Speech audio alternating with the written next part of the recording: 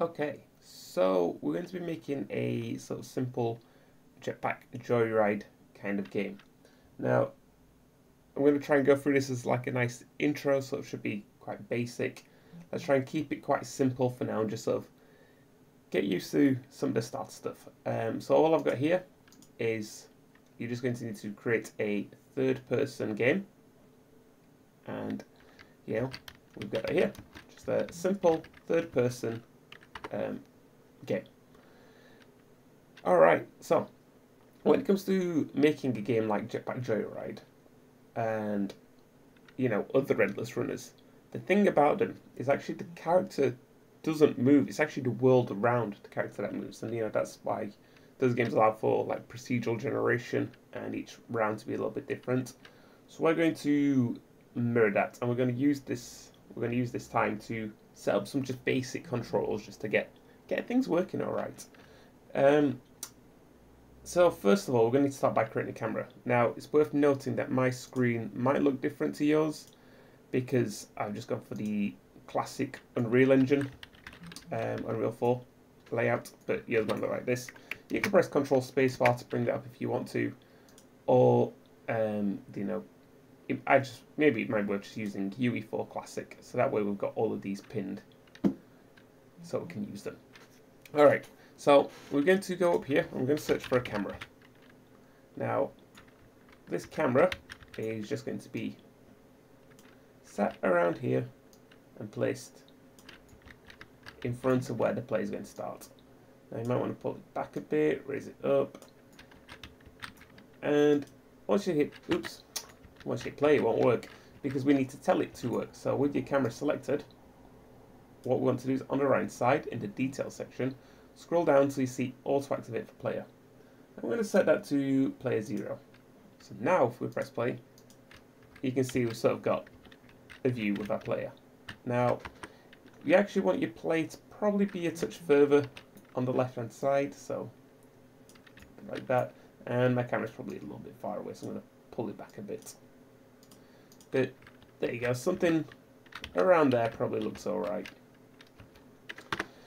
Cool, so now we've sort of got the camera set up, let's tweak the player a bit.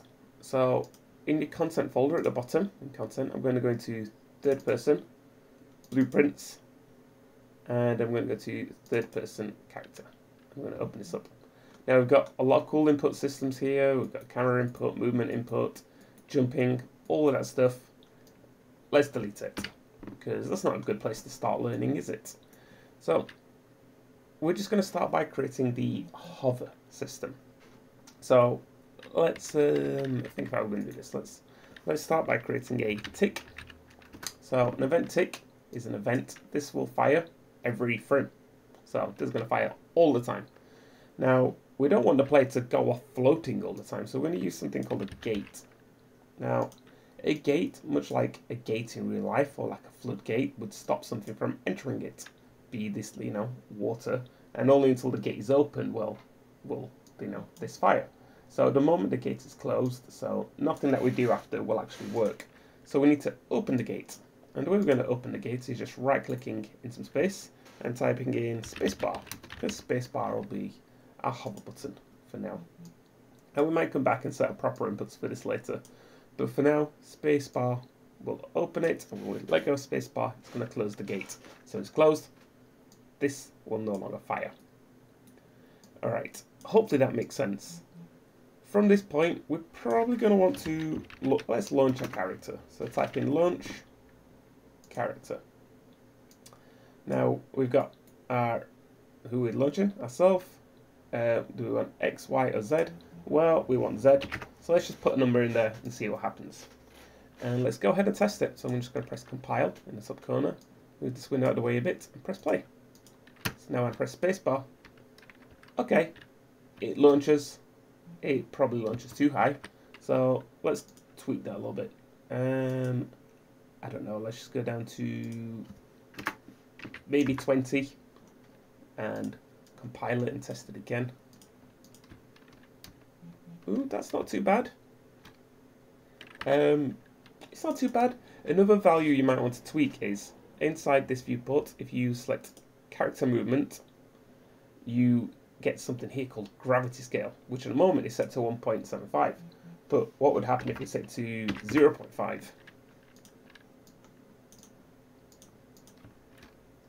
So we've got a lot more of a floatiness about it. Maybe it's too floaty. I'm not sure. I'd like you to sort of spend a bit of time and figure out, what number's going to be best here. So think about your gravity and think about this up force. Tweaking those is going to be the key to making sure this is fun. So we said the lower your gravity will be, the more you might want to tweak that launch value. But for the most part, that doesn't look too bad. Now, we could clamp our movement, but what I'm actually going to do, just for the sake of now, we might clamp our movement later. I might just stick a cube above his head. Let's see if this fixes it. Let's make that cube a little bit bigger and move it so it's above the character's head.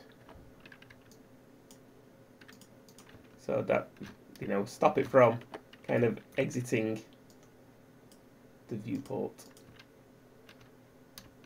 Yeah, about there. So just for now, I'm being a bit naughty, and I don't want the character to exit the screen, so I'm just throwing a quick cube up there. And what we can do as well, with this cube selected, is over, on the right hand side, is we can scroll down until we see rendering, and look for actor hidden in game. So we'll press play. The cube should now be invisible, but it won't let us exit any higher. Look at that, perfect. Let's do one more quick tweak. So we want the player to look like they're running. When they're on the floor, we want them to run. And the way we're going to do this is going to affect the animation. So let's go to our content folder, and let's look for characters, mannequin, animations, APB Manny, and let's open that up. So this is our animation blueprint, and it might look confusing, and you're right to think it's confusing, because it is confusing, but we're not going to worry too much about all this for now. What we're just going to do is we're going to go into the animation graph, and we want to affect its locomotion, and particularly its idle. So I've just double clicked into all of those. So it's my locomotion and then idle. Now this is telling it what animation to play here. So I'm going to change that, and I want it to actually play the running animation.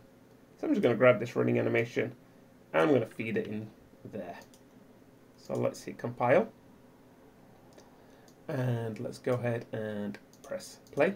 So you can see it's running, and then we jump, we land, and it's running.